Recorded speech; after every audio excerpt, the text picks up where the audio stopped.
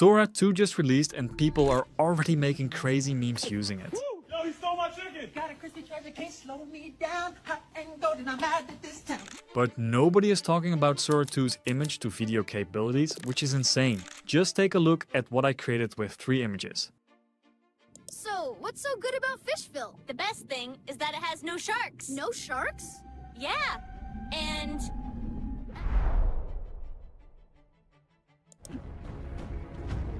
You dare disturb my slumber, little monkey? Come at me, old snake. Got 30 seconds, hurry. I can see that. Cut the yellow, no, wait. Which one? Red. Cut the red wire. What makes Sora 2 different from other video models is it makes your generations look like the perfect reel.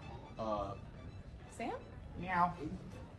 The reason why this happens is because Sora 2 is trained on a massive mix of video data, so the AI knows exactly how to frame your generations to look and feel viral worthy.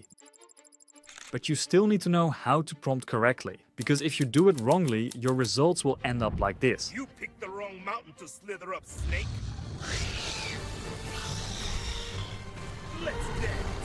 I'll also show you how to access Sora 2 if you don't have it yet, along with how to remove those annoying watermarks.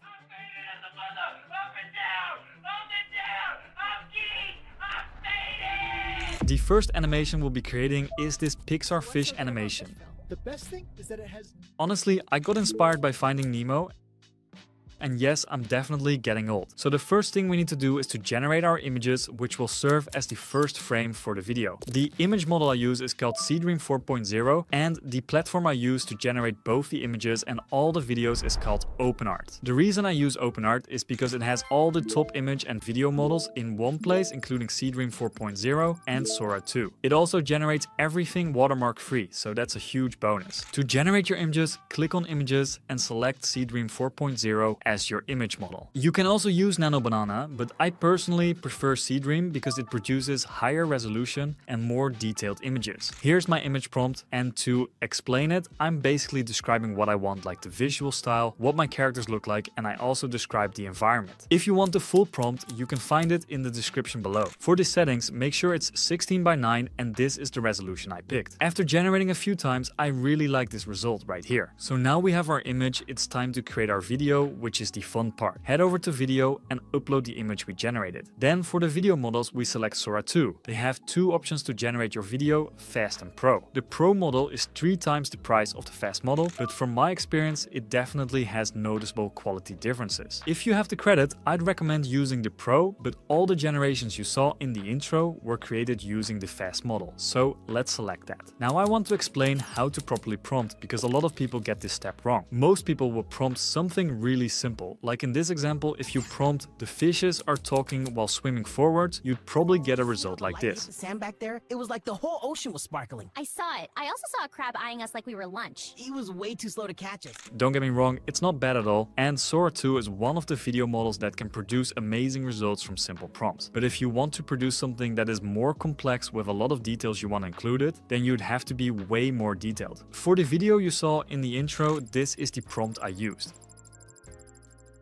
It might look like a lot, but the best part is you don't even need to write all of that. I created a ChatGPT bot for you that will give out detailed prompts like this, and all you need to do is briefly explain your scene. The link for the bot is in the description down below, and I made it completely free, so go check it out. So in the bot, we drag and drop our image, and here's where we give some context to the bot. I'll type "this is my image and I want you to create an 8-second scene." The conversation goes like this. So here's the full conversation, and now I'll hit generate. You can see that the bot will create the full scene, including all the camera angles and the sound effects, which is very helpful for us. All you need to do now is copy the prompt, go back to openart and paste the prompt here. For the duration, select 8 seconds and hit create. And after all of that, here's my result.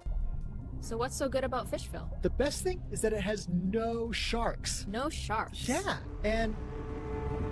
It's a bit different than the one I showed you earlier in this video, but honestly, both are great. For the second video we're creating a video game cutscene.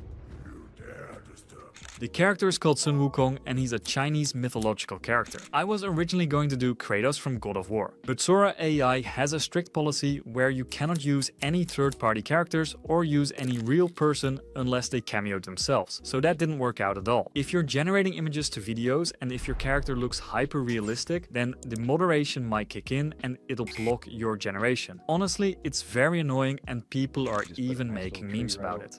Huh? What is this? I can't, it won't let me. Let me paint! That's it.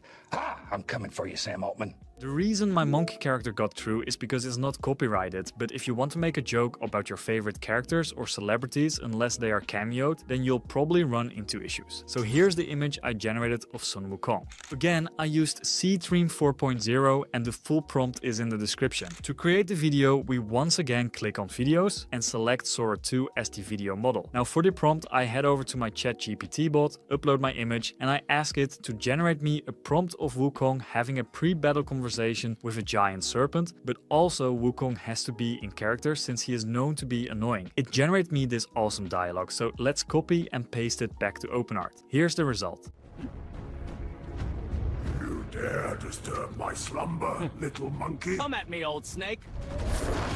Lastly, let's generate this tense movie scene, and the inspiration for this scene was from a Tom Cruise movie. This is the image I generated, and just to be extra safe, I didn't generate the face of the guy, but I was also curious to see how Sora 2 would generate the man's face, so this is a good test for it. To create the prompt, I explained the scene to my GPT bot, and it outputs this movie-like scene. I took that prompt into openart, generated it, and this is the final result. You've got 30 seconds. Hurry. I can see that. Cut the yellow. No, wait. Which one? Red. Red. Cut the red wire.